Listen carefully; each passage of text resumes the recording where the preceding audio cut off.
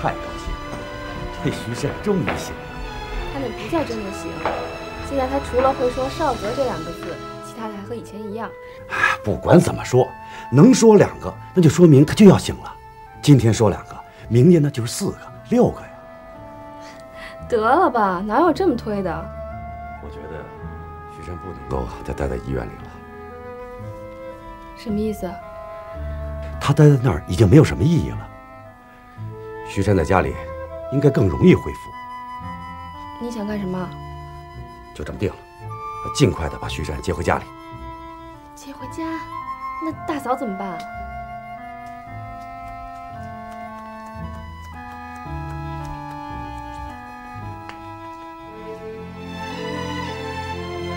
哎呀，我的傻妹妹，不是我们家里，是徐山的家。医院里的气氛太令人紧张了，不利于病人的康复。我说的没错吧？有一定的道理，可是……别可是了。再说了，你本身就是个出色的心理医生。哎，小花，你抽个时间带徐山再去复诊一下，然后就接他出院，啊？嗯。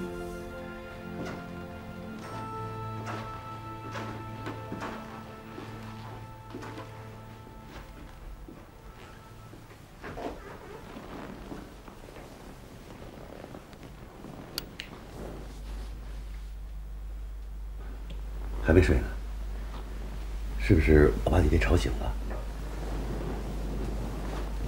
工程的事怎么样了？啊，没事儿。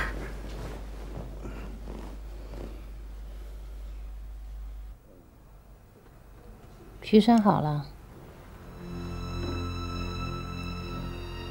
啊。要接他出院呢。你都听到了。你到底是怎么想的？他刚刚有些好转，我想。你想怎么样？负责他一辈子啊？你这话不要说的这么难听，好不好？少泽，咱们说话得凭良心。在这件事情上，我乔观音做的怎么样，你心里应该很清楚。我承认，你做得很好。我也是个女人，人那是有限度的。观音啊，真的不能再让徐山在那地方再待下去了，不行，真的不行。那就把他接回咱们家，我走。哎呀，你不要说气话。我说的可是正经的。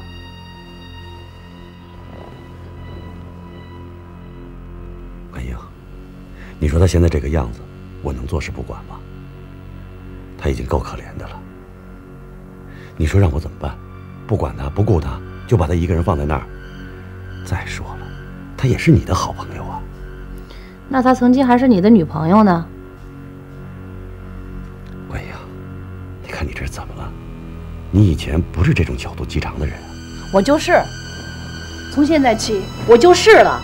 哎呀，好了好了，别吵架了，一会儿小慧该听到了。怕什么呀？他是你们陈家的人，我都不怕，你怕什么？观音，你冷静冷静，有什么事咱明天再说啊。不行，这是原则问题，必须今儿说清楚了。你别上纲上线的，什么原则问题？我告诉你，有我没他，有他没我。10年前我就做出了选择，我已经属于你，你还要我怎么样？我知道，这么多年，你心里一直没忘记过徐山。好了，不要胡思乱想了。徐山现在是非常时期，你就不能大度点儿？大度？我怎么大度啊？我做不到。你今天必须跟我说一句明话。你简直就是没事找事儿。我没事儿找事儿，我看你才没事儿找事儿呢。人家医院里住的好好的，你非把他接回家去，怎么了？不方便你照顾啊？我照顾什么了我？人家有小保姆。小保姆？啊，那医院那么多医生护士都照顾不了他，一个小保姆能照顾了他？我看你根本就不能自圆其说。乔冠英，你到底想怎么样？告诉你，你可别逼我。陈少泽，你不要猪八戒倒打一耙，这话应该是我说才对。你不要把乔冠英给逼急了。好了，我不跟你说了，我要睡觉。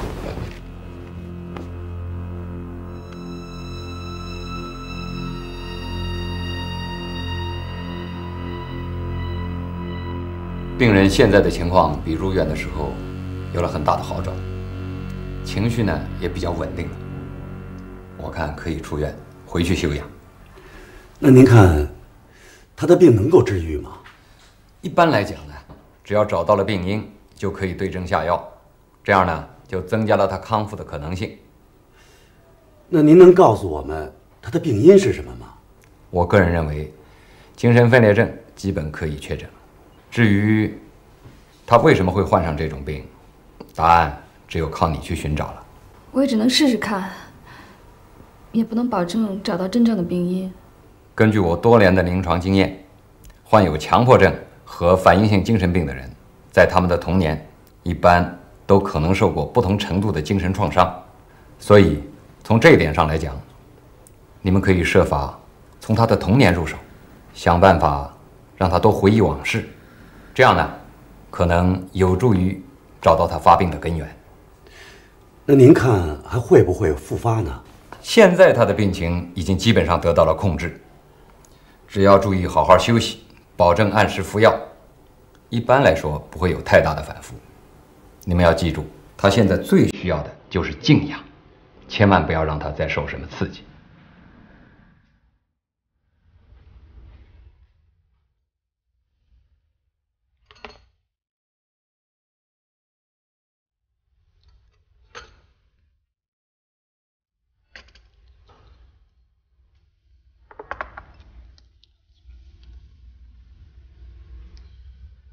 观音，怎么样？还行，就是有点累了。身体刚恢复，多注意休息啊。没什么，没事的。观音，到底发生什么事儿了？也许我跟少泽结婚就是个错误。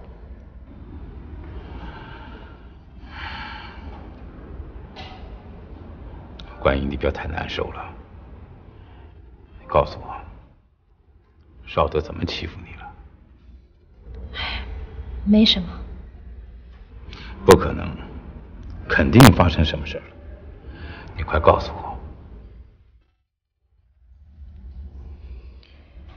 少泽坚持要把徐山从医院里接出来。这小子闲事管得也太宽了点了吧？我们昨儿晚上闹了一晚上，结果呢？还能有什么结果？少泽那人你又不是不知道。你放心，这事交给我，我来找他谈。哎，你别管啊！你一出面，这事儿更乱了。那你说怎么办？我们就这样坐以待毙。哎呀，我也不知道，我心里乱着呢。观音，你就不要太伤心了，这样会伤身体的。退一万步讲，他陈少泽再有本事，再能折腾，也跳不出你如来佛的手掌心。10年前是这样，10年后还是这样，你就把心放宽好了。小琴，你要照顾好徐小姐，公司呢我会付你装备。哦。小花儿，我先走了，这公司还有一大摊子事情呢。那你快去吧，我再多待会儿。好。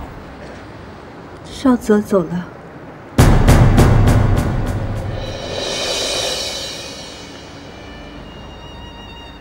哎，小花，你听到了吧？他说我走了。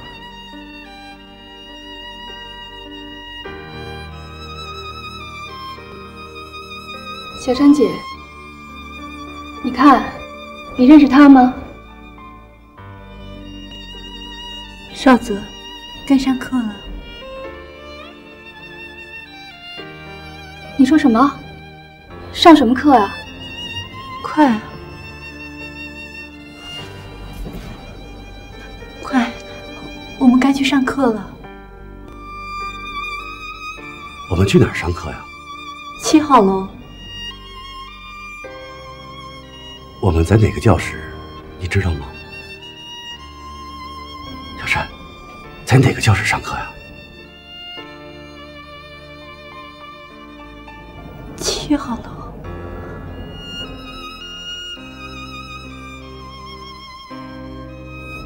7号楼。7号楼是我们上大学时的一个主要教学楼。一般的时候，我们都会在那儿上课。上课了。看来他还能记得上大学时候的事儿。我们快走吧。又进一步了，这说明他开始已经记一些东西了，是吧，小珊？上课了。不过现在他的记忆只是碎片，应该有办法可以把这些碎片重新组合起来。那你说，现在应该怎么办呢？我还是尽量去找出他的病因，也许这个病因可以像一条链子一样，把所有这些破碎的记忆全都串联起来。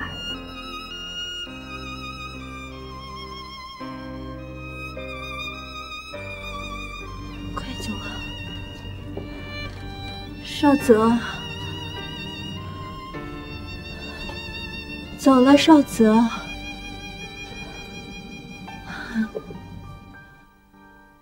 还记得我跟你提过的那个季承宗吗？啊，记得。怎么了？他好像对小慧有意思啊。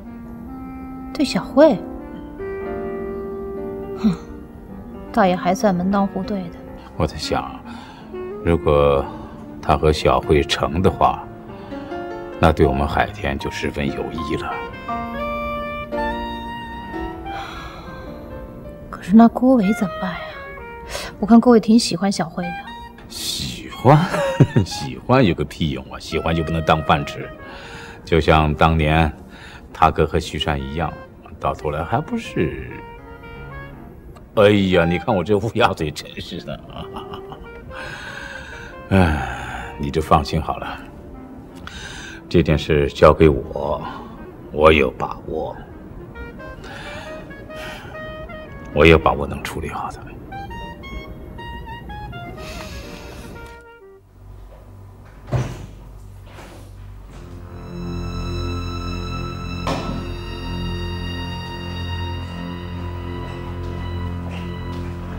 哎，护士，我问一下，这床的病人呢？他已经出院了。他康复了？不知道。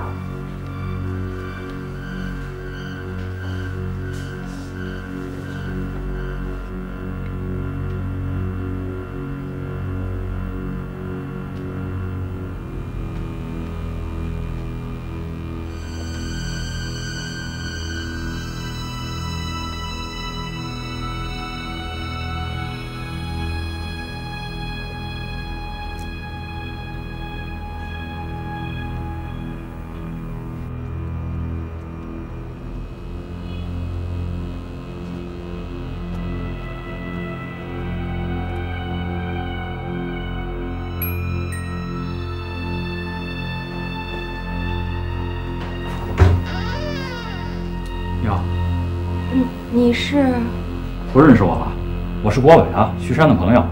我听说他出院了，过来看看。哦，那你进来吧。好。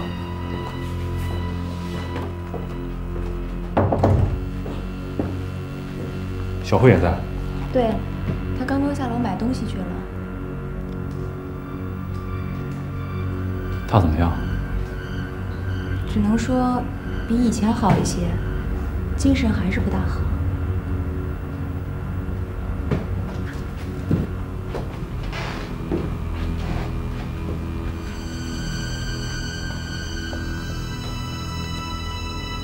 许山，许山，我来看你来了，你怎么样？少泽，他现在只能说出陈先生的名字。你认识少泽？你回来了。你知道你是谁吗？少泽，你是徐山，你是一个股评人。你是徐山，你是一个股评人。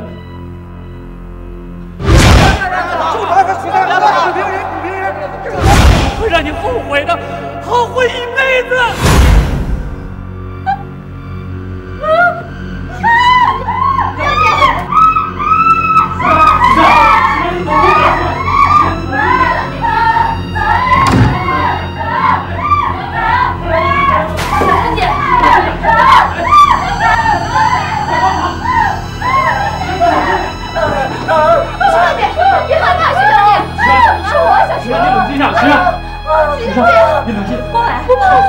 你刚才跟他说什么？他激动成这样。我没和他说什么，我是和他说他是股票那个。你先跟我出来吧。不是。哎，你干什么你？他是病人，你别刺激他行不行？我没刺激他，我就是想核实一下情况。那我告诉你啊，他现在是我的病人，我不允许任何人去打扰他。好，这你放心啊，你听我说，我听说他住院了，作为好朋友我过来看看他，难道这都不行？真的假的？我怎么觉得没这么简单啊？你别瞎敏感好不好？哎，待会儿有事我要先走了，要不要我送你一程？好吧，我也该回家了。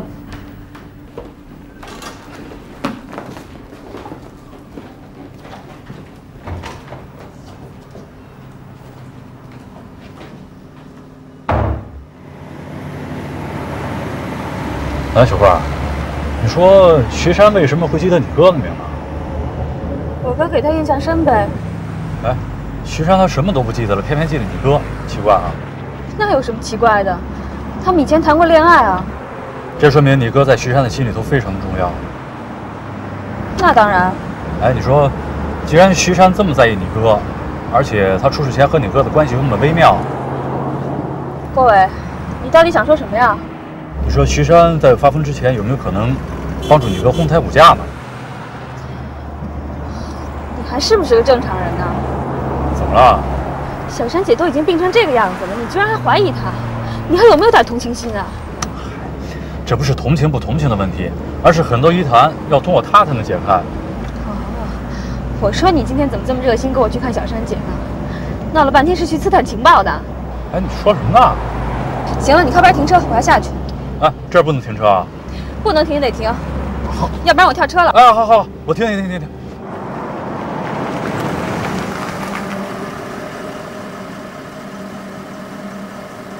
小花，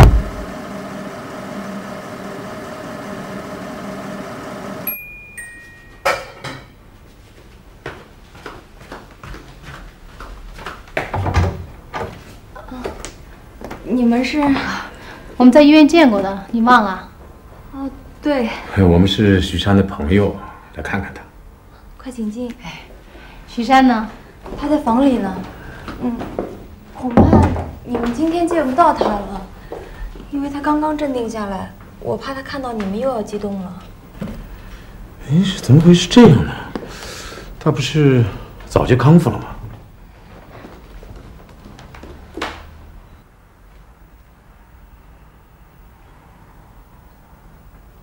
桂英，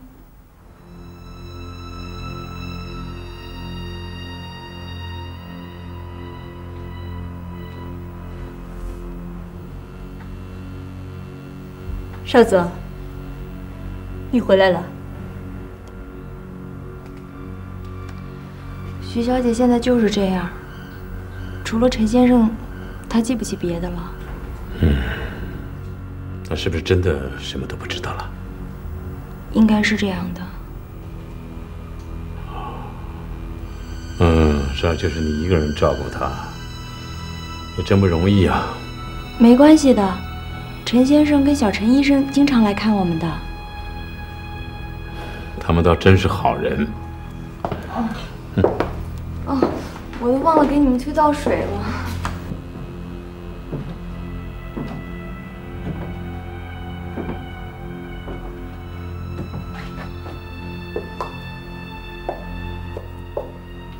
徐慎，你认识我？你是疯了吗？是真疯了吗？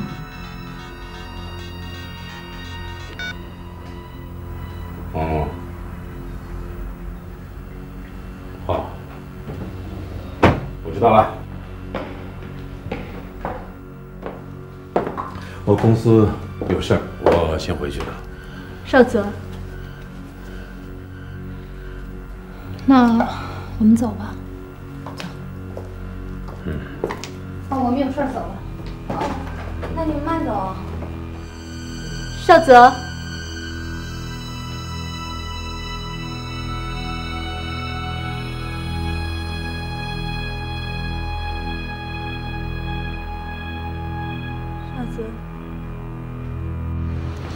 哎，你看他是不是真的疯了？应该是吧。这不大可能啊，怎么一夜之间就疯了？我只怀疑他是不是装出来的。可是以他现在的状况来看，不像是装的。倒也是，不然他不会当着你的面喊少泽的。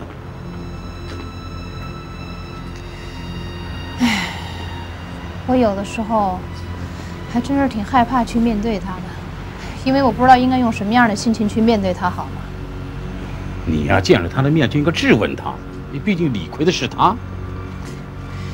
可是我反而觉得替他一头啊，毕竟当年是我。哎呀，当年发生的那个状况，跟你们有一丁点关系，有关系是那个陈少泽，因为毕竟是他种下了苦果。可是现在他毕竟是疯了呀。他这么一疯，真是有不少人都跟着疯了。行了，咱们走吧。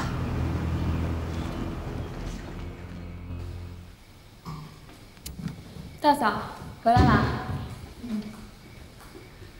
你今天怎么回来那么早啊？是啊，我今天反正没什么事儿就回来了。大哥呢？还没回来啊？还没有。大嫂，问你一个问题。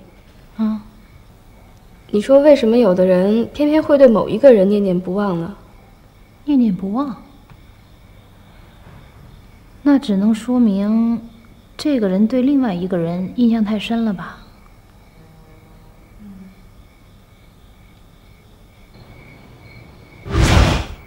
桂英，少泽，大嫂。啊，我走神儿了。你是不是累了？先上楼休息吧。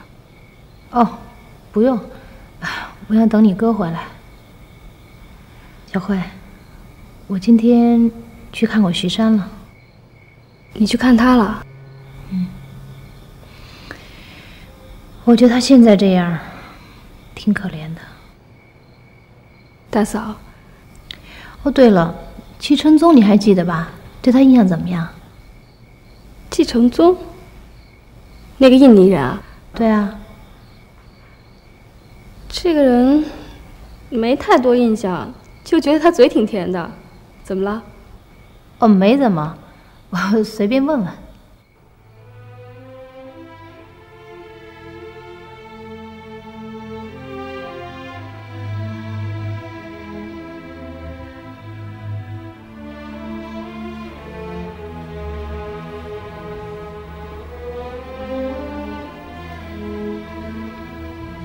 他出院了。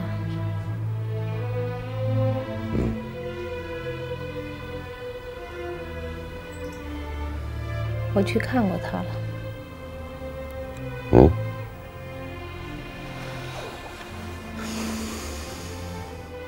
他一点没变，还跟过去一样。他认出我来了。什么？认出你了？对。当他叫我名字的那一刹那，我心情挺复杂的。以前的一切就跟过电影似的，好好的一个人，怎么就这么疯了呢？他还跟你说了些什么？什么也没说。他想把一切都给忘了，完全活在自己的世界里，挺幸福的。说实话，我真羡慕他。我挺希望疯的那人是我。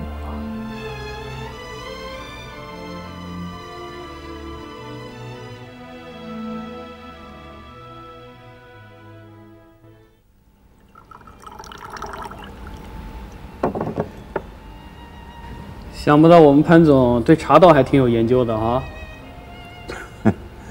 什么研究不研究啊？我只知道这个程序。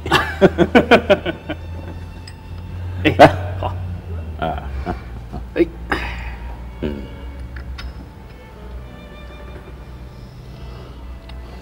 不知道今天潘总请我来有什么事儿啊？哎，是不是上次说的股票的事有了眉目啊？这次约你出来纯属私人原因。不管我们今后能不能合作成功，我潘世凯就要和你季总交个朋友。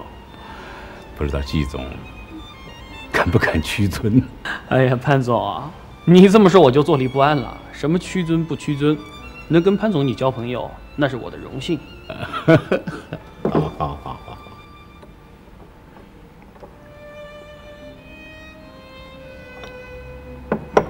季总啊，我们就以茶代酒，再把它干了。好，干了。哎，最近不知道陈小姐在忙些什么？啊，你说小慧儿啊？没忙什么，她这几天好像天天还闲闷着呢。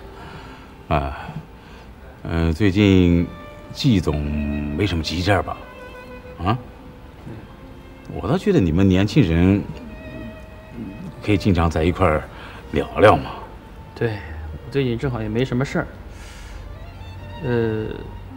不知道他有什么特殊的爱好吗？特别的爱好？哎呀，这个我还真不知道啊。不过可以帮你问问。那就太麻烦你了。这个也谈不上麻烦，这是举手之劳。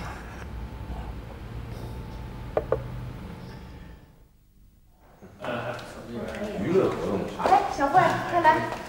小慧，季总我也不用介绍了，你们俩见过面的。你好，很高兴又见面了。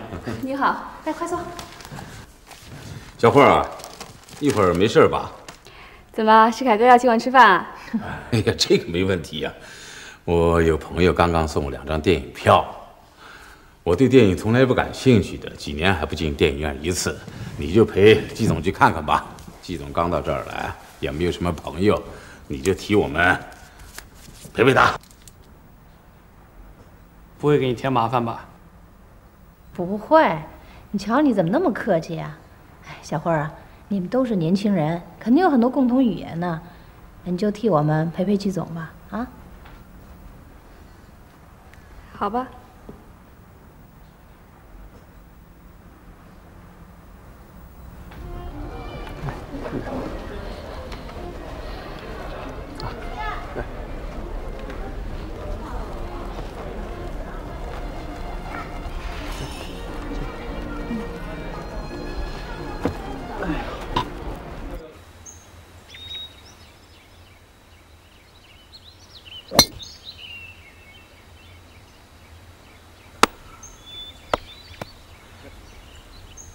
志凯啊，谢谢你啊。哎，好，这个要不是你帮忙，真是不行啊。设备已经买回来了啊，正在组装。应该的嘛，这都是为公司做事。要谢你还得谢观音，因为是他发现了我们还有这笔钱。你以后对观音要好一些，不要再做一些伤害他的事儿。你放心吧，我是个有责任心的男人。我希望你记住我的话。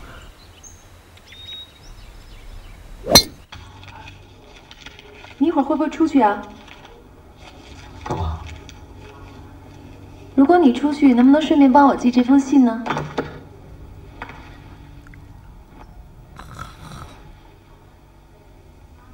好。王小姐回来之后，我又开始听到她的声音在隔壁咿咿呀呀的。陈小姐，陈小姐，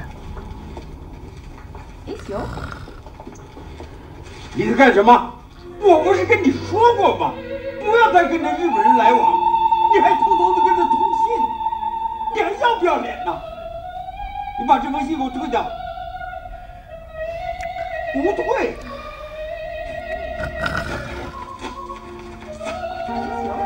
我一直鼓励他跟他老爸摊牌，你在干什么？但他根本就不敢。他说很想自食其力，我就介绍他去叶子河的衣帽间住宿。还没有呢。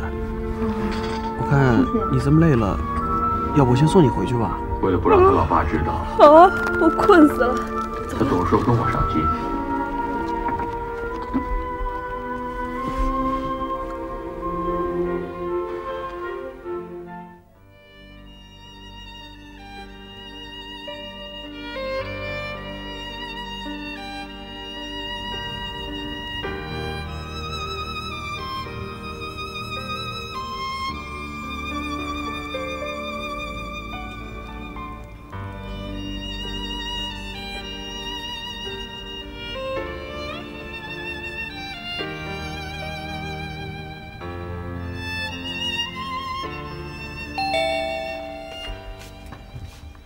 请问是陈小慧小姐吗？是啊。哦，这是您的花。麻烦你签收一下。哦。好，谢谢啊。再见。再见。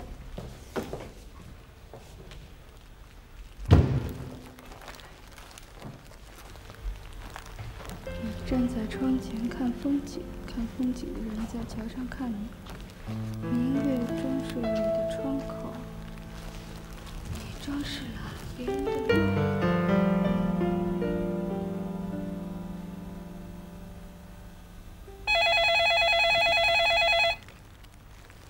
喂。你站在窗前看风景，看风景的人在桥上看你。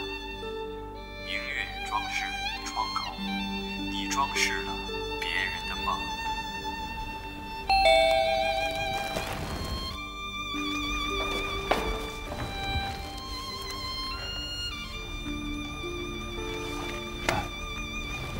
花儿，行，你别生气了，我错了还不行，你大人有大量。哟，郭大记者，你也有犯错的时候啊。你说什么呢？原谅我啊。哎，今天看在鲜花的份上，上来吧。哎，花儿，你们家人都不在？他们去公司了。啊。哎，对了，咱们去看电影吧。最近有一个片子特别好看，可惜上次我没看成，今天你请我去。没问题。哎，什么电影这么好看？去了你就知道了。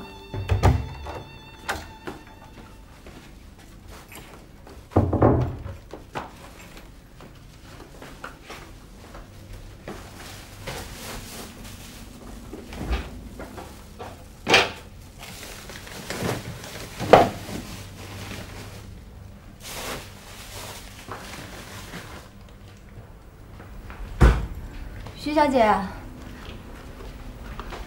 徐小姐，今天我下厨，给你们做好吃的。哟，太阳打西边出来了，怎么突然想起下厨了？我要谢谢你帮我呀。你能不能不老提这事儿啊？不是正好有这笔钱吗？是啊，这批设备一加，我们的功率就会大大的增加。所以今天我要露一手，做几个菜给你尝尝啊，犒劳犒劳你。对。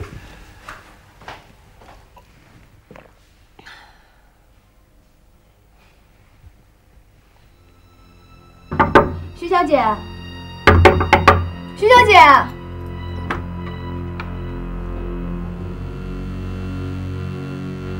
徐小姐。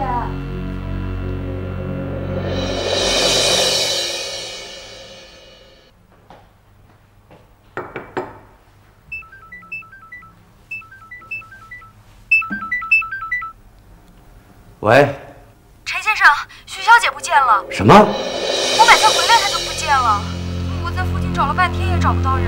这是什么时候的事？你们报警了没有？就刚刚，不够24小时，警察不会受理的。先别着急，在家看着，我出去找。就这样。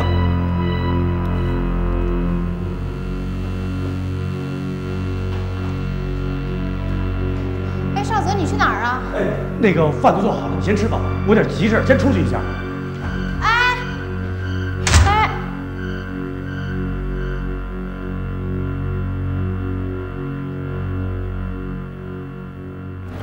怎么样，好看吧？太好了，我最喜欢王家卫的画面影像和独白，好，是不是？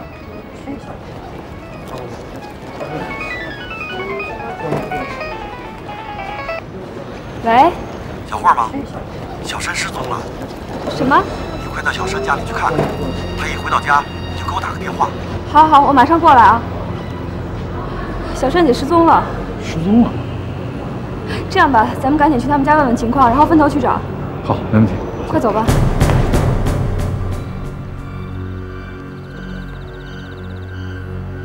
小山，小山。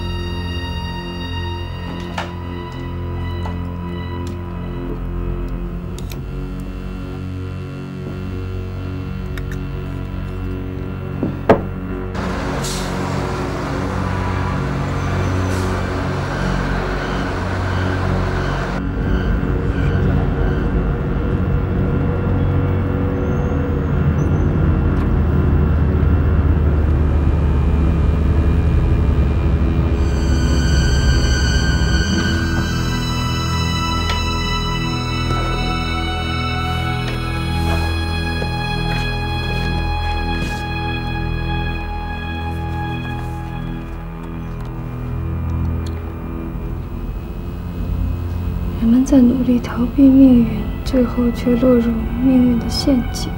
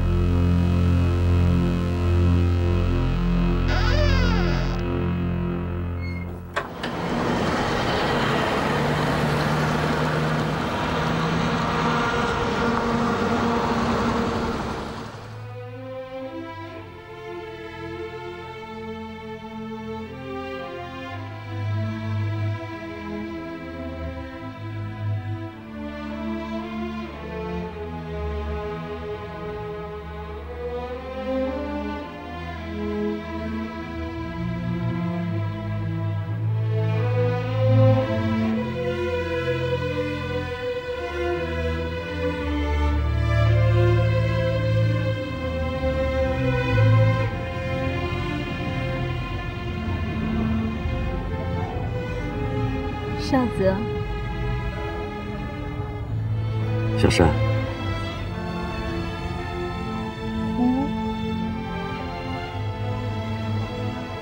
山，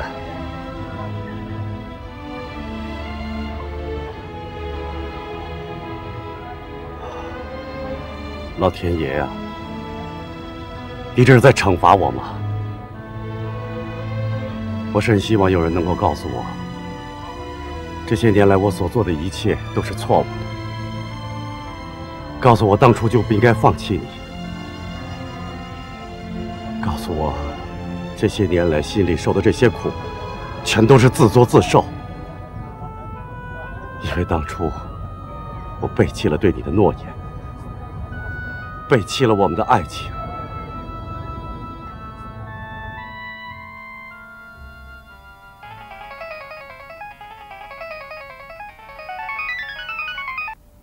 喂，哥。小花啊，小山找到了。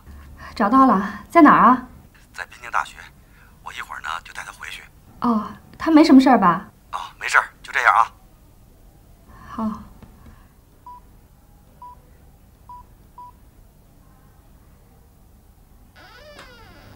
郭伟，你在哪儿呢？人已经找到了，你赶紧回来吧。先别说那么多了，赶快回来啊！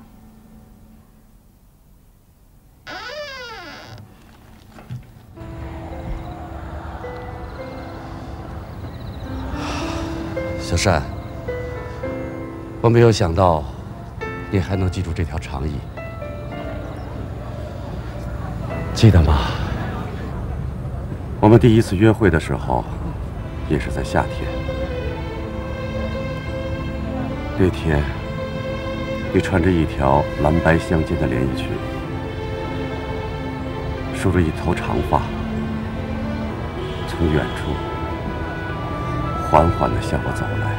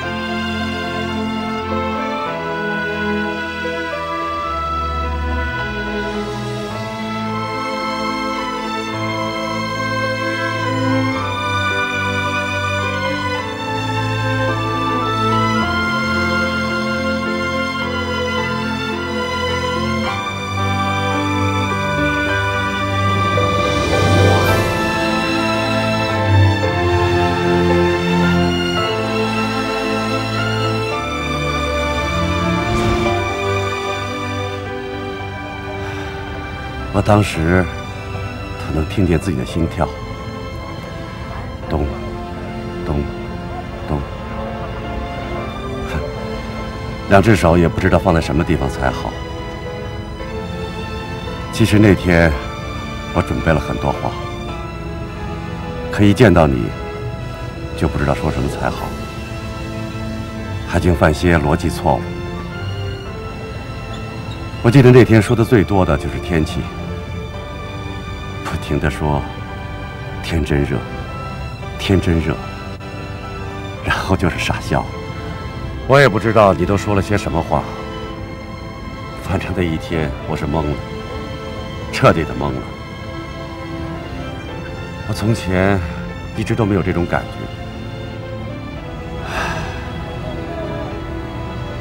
这种感觉我也不知道用语言来怎么形容。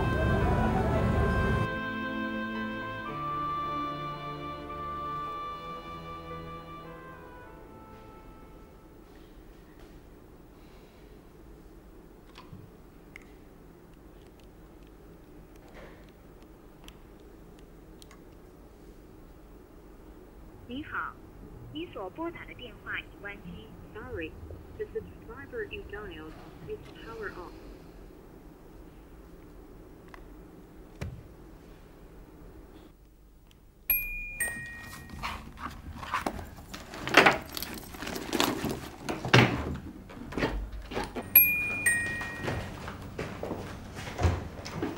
哎，小军，哎，徐山找到了。找到了。在哪儿发现的？我也不知道，是我哥找到的。哎，你去哪儿了？哦，我去公安局找了几个哥们儿，打听一下他们那儿有没有消息。他们应该已经快回来了，咱们再等会儿吧。好。小申，来，我们回家吧。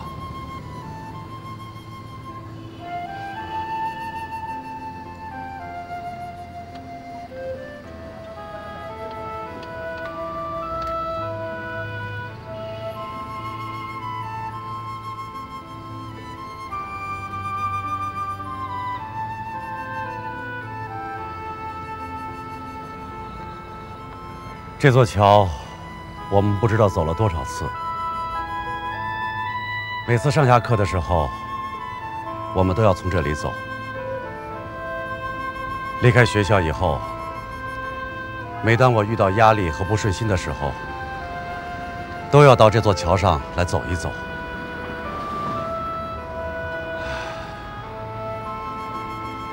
每次都感觉你就在我的身边，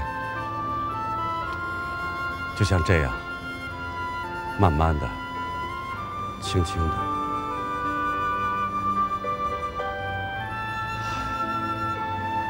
小申，既然你能够来到这里，你就一定记着我们当年的日子。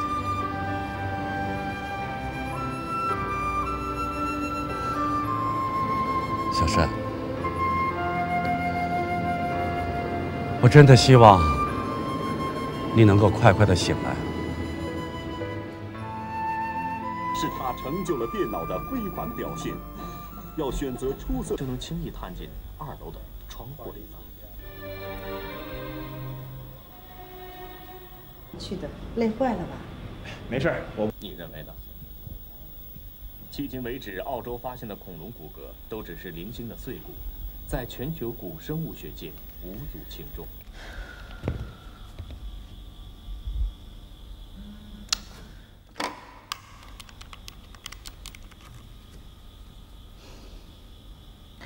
喂，值班室吗？我是乔冠英，找一下陈少泽老总接电话。不在。行，好，再见啊。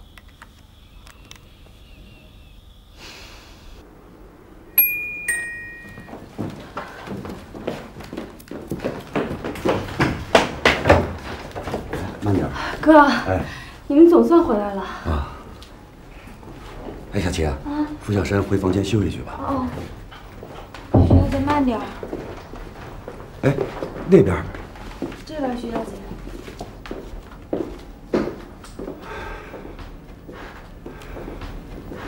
哎，你也来了啊？看看有什么帮得上的。谢谢啊。哥，你是怎么找到他的？在宾大，他去了宾大。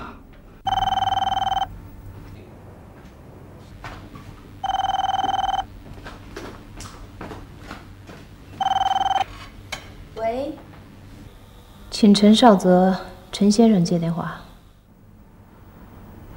好的，陈先生，找你的。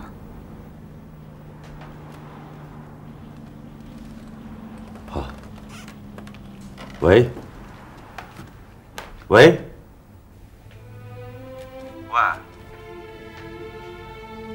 喂。说话呀。喂。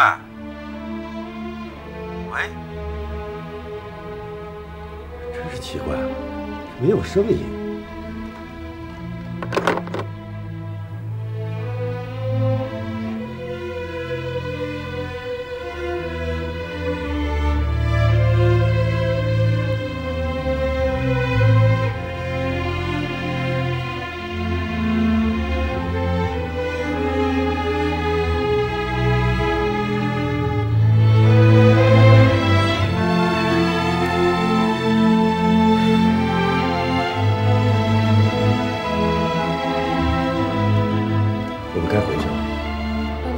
跟我们一起走吧。啊，不了。他开车来的。小姐，麻烦你要照顾好小申。我会的。我走了。再见。行辛苦了啊。哦。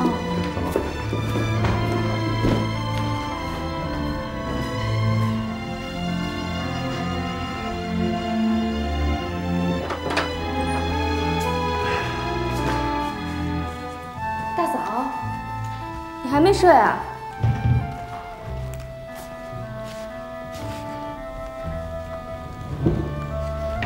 关英，怎么了？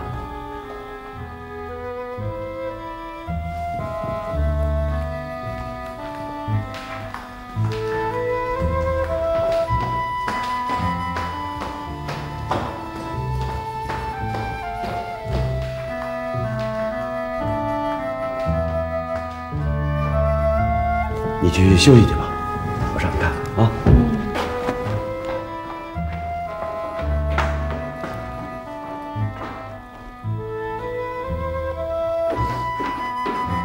关英，你说话呀！啊！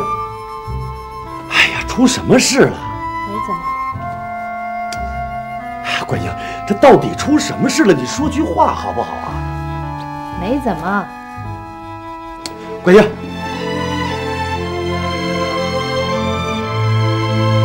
怎么了？没怎么。不对，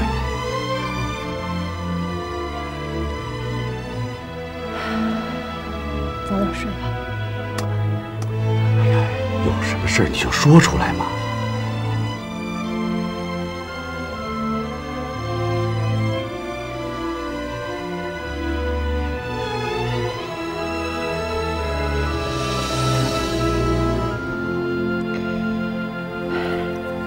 我说了，没什么。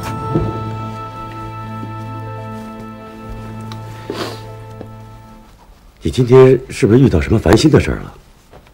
白天不是还好好的吗？我白天好好的，是因为我丈夫说要给我做饭吃，而不是突然扔下我，跑到别的女人家里去。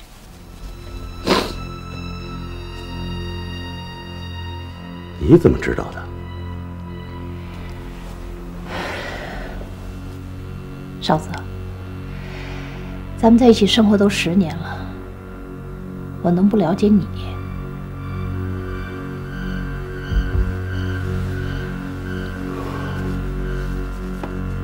那个电话是你打的？对，那个电话是我打的。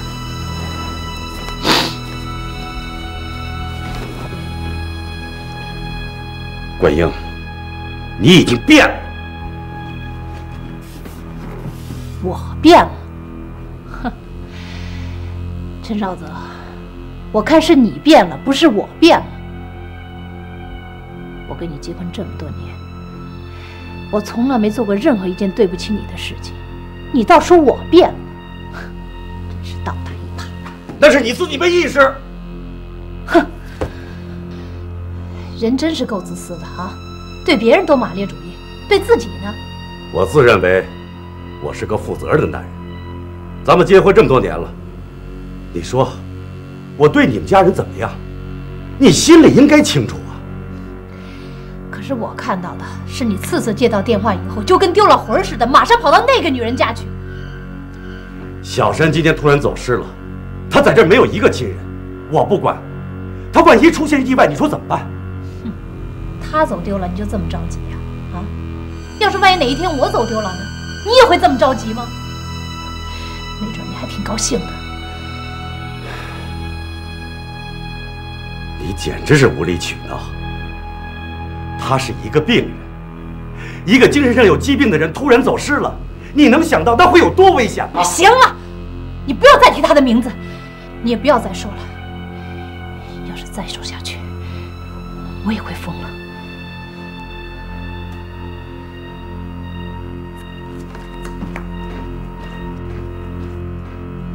关英，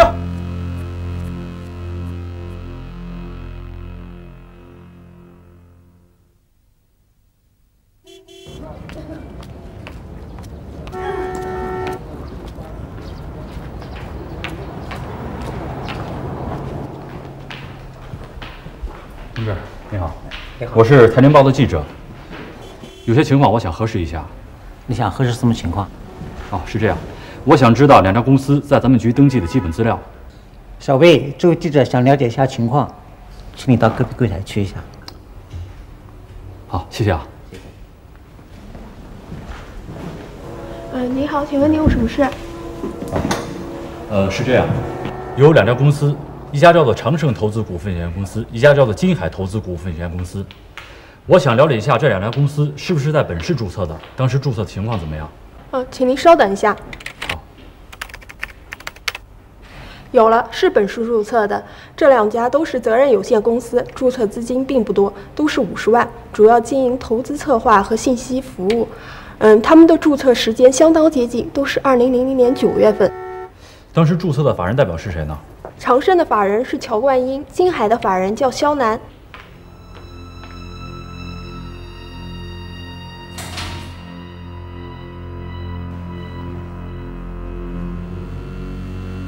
小姐你好，我是财经报的记者，我想采访一下你们公司的肖楠总经理。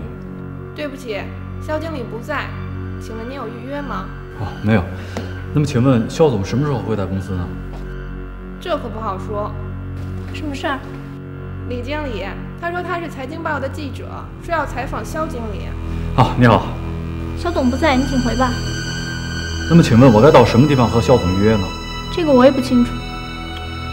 如果今天不行的话，是不是可以请肖总给我定一个时间，我随时可以过来，这上面有我电话。你这人怎么这样？不是跟你说了不在吗？你再这么死乞白赖的，当心喊保安把你轰出去。再见。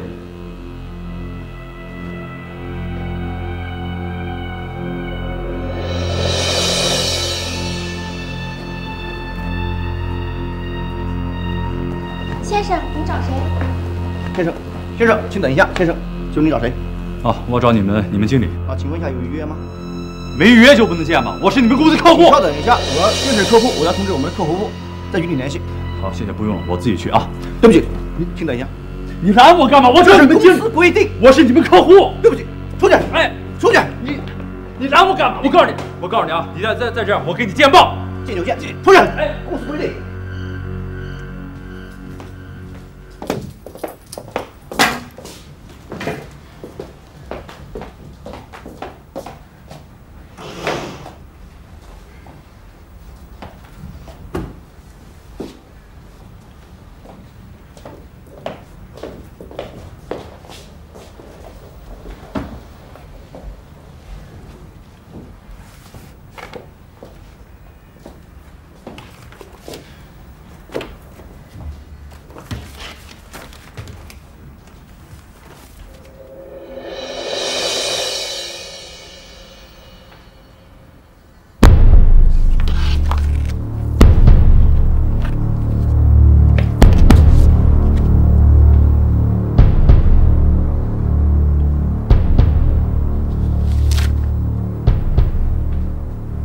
小花，小花，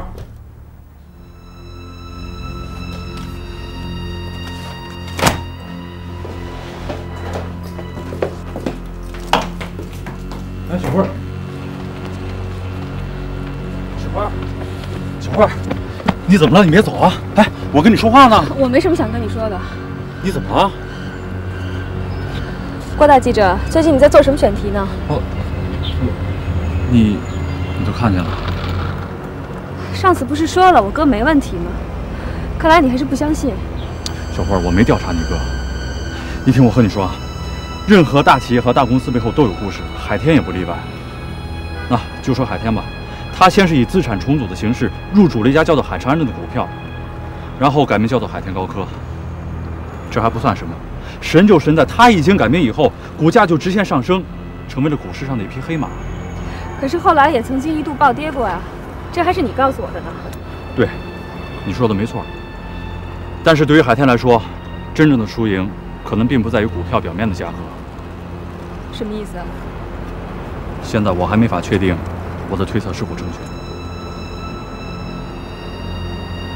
你是说怀疑有人在违规操作？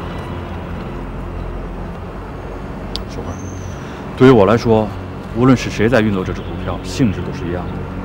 我要的只是真相。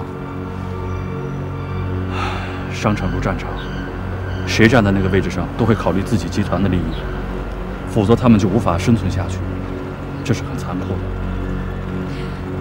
不管你怎么说，我相信我哥的为人，我觉得他不会做那种事儿。好，既然是这样，如果他真的没有参与进来，我一定会还给他一个清白。